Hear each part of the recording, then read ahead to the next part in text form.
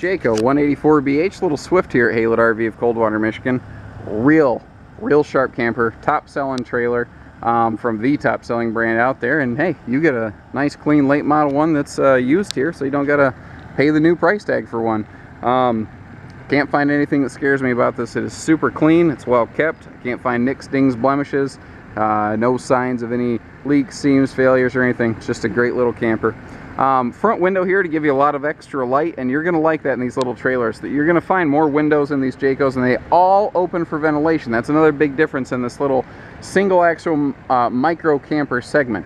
This small little 7 and 7.5 wide trailer segment, we haven't really seen it for a long time. Fleetwood did a lot of work in this camper segment, and then it kind of faded away. And all of a sudden in about 2011 or 12 it showed back up again, and I really think it's here to stay. You know, this thing's 2,700 pounds. It's minivan towable, you know? You don't have to have a big F-150 to take your family camping anymore, and that's kind of the whole point.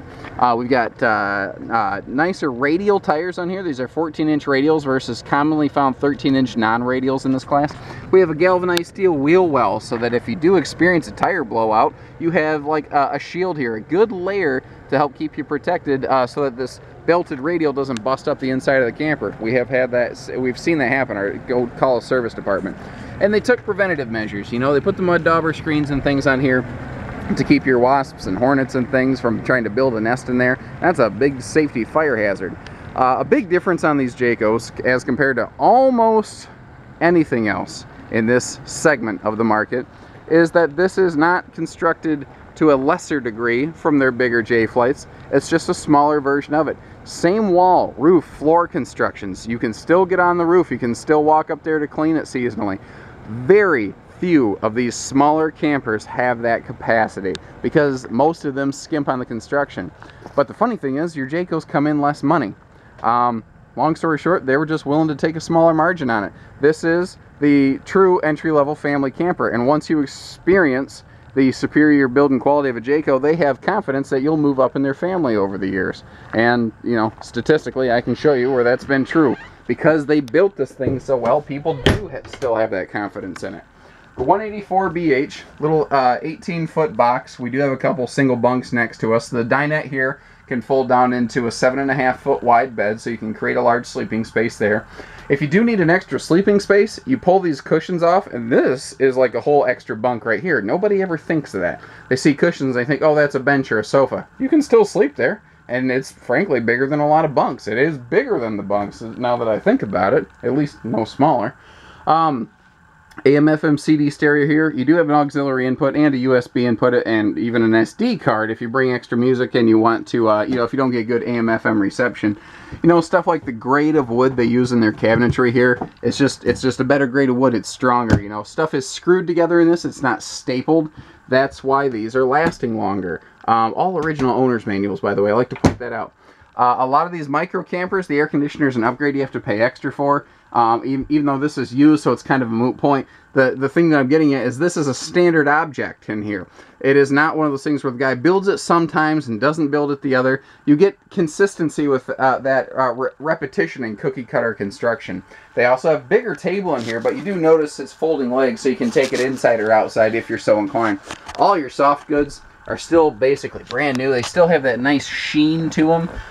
You know, that front window, again, letting in extra light. These overhead cabinets here you don't normally find in this class, and again, not a whole lot of stuff has ever been used up here. I think these folks were just looking to go into something a little bit bigger. I've been out of the office for 2 days, so I'm playing catch up, and normally I kind of go through these one by one so that I really make sure I know the history of each trailer, and I apologize. I've had a lot on my docket today, and I've struggled to keep them straight a little bit. Bigger 3.5 cubic foot refrigerator freezer that is gas electric. It's basically like the same type of fridge you'd find in a lot of truck campers. Good extra storage space down here. Big cabinet space under the sink, which is, you know, anytime you can get any sort of storage space in these little campers, it's good. And I think there's as much or more in this little 18-foot Jayco as you find it in a lot of like 23, 24-foot traditional campers. That hinge is like brand new. Now, you see we have a hanging bar here, but a shelf. It's because you can remove these shelves if you're so inclined. So this is all adjustable shelf space right here. It's a very good amount of storage space. The big thing with these Jaycos, when these little micro campers started showing up, they had what's called a wet bath. That's when the toilet is in the shower. And I understand that for space restrictions, sometimes you gotta do that. But if you can get away from it, nobody would want that in their bathroom. So you actually have a full bath here with lots of legroom. So even an adult can still use this thing. And notice that we still have a true skylight and vent in here instead of just shoving the vent above the shower.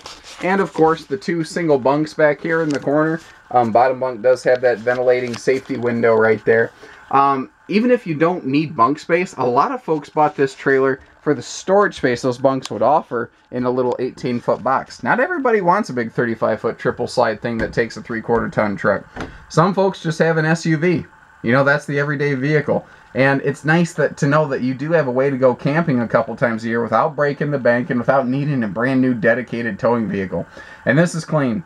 I mean, I'd be willing to bet that if we parked this over on the new lot, we could probably convince some people it was brand new and just held over, because it is that clean. Give us a call, 800-256-5196. Haylett RV of Coldwater, Michigan. Take care, stay safe, happy camping, everybody.